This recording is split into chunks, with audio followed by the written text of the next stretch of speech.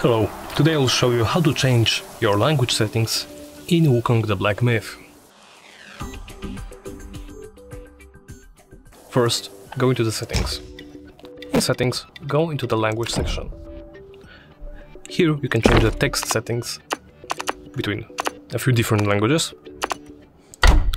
You can change the speech language between Chinese and English, and you can toggle on or off the subtitles. You can only change the text of the game in the main menu. To go to the main menu, you go right here, and here in the game will be when you are in the game, there will be option to go back to the main menu. Do so, and then follow the steps from the beginning. As you can see, there are a few different languages.